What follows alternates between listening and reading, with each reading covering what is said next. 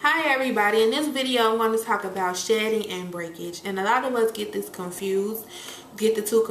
We get especially breakage confused with shedding. I remember one subscriber messaged me and she said she had just done a protein treatment and that she was experiencing excessive shedding, and I messaged her back and asked her if she's sure that it was shedding, because I didn't think the protein treatment would affect the hair coming out of her scalp. And upon talking to her even further, she realized that it was breakage and she was able to correct it from there. And so I'm going to first talk about shedding. Shedding is absolutely normal. It's a normal part of the growth cycle. We have 4 stages in the growth cycle. When you are shedding hair, usually the shed hair is the length of your hair, and it will always have either a white or a clear tube at either end of the hair. That's how you know that it's a shed hair. We shed between 50 to 100 hairs daily. That's on average. And so how shed hairs is a part of the growth cycle.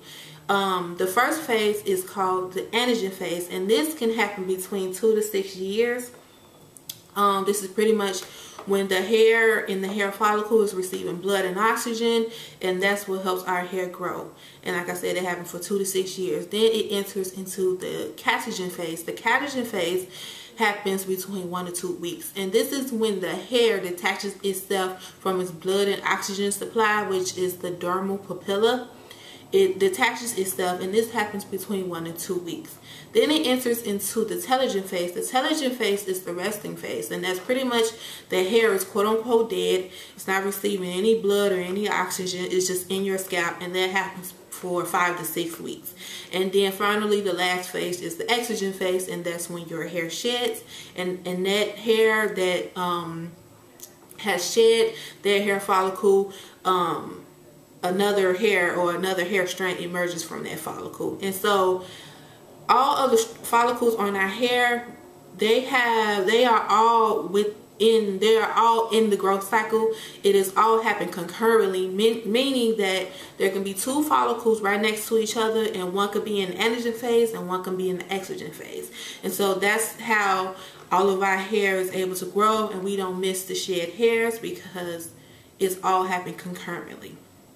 And so, like I said, we shed between 50 to 100 hairs per day.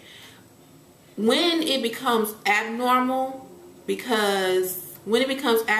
that pretty much determines what do you think is abnormal. A lot of people shed fewer than 50 hairs a day, and a lot of people shed more than 100 hairs a day. So that pretty much depends on you. You'll know when you are shedding abnormally. And so when you are shedding abnormally, that either means you're not drinking enough water, or you aren't taking your vitamins, or you don't have a proper diet. And so you're not getting the proper nutrients for your hair to thrive, which means that your hair is shedding. And so if you are drinking your water and your diet is properly balanced and everything, and your hair is still shedding, it could be something internally that's going on with you, something that you need to go to the doctor and check out for yourself, because our skin and our hair pretty much tells us externally that something is going on internally. And so you definitely need to go to the doctor and check that out, because that's more important than the hair on your head, making sure that you don't have anything that's life-threatening. So that's pretty much my take on shedding. Breakage for the most part is not normal. It's not normal, and I'm going to get into how it can be normal later. So breakage can be caused for a number of things. It can be caused from moisture and protein balance. It can be caused from misuse of chemicals like relaxers and colors. It can be caused from physical damage, from heavy manipulation, from detangling improperly, like if you're not detangling from the ends to the root. It can be a number of reasons why your hair is breaking. And so how you can identify broken hairs is it's normally a lot shorter than the length of your hair, and it does not have the white bulbs at the end.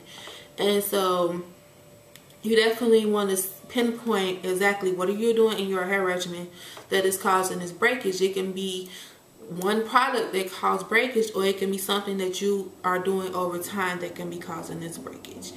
And so how breakage can be normal, according to the science of black hair care, our hair over time becomes really weak.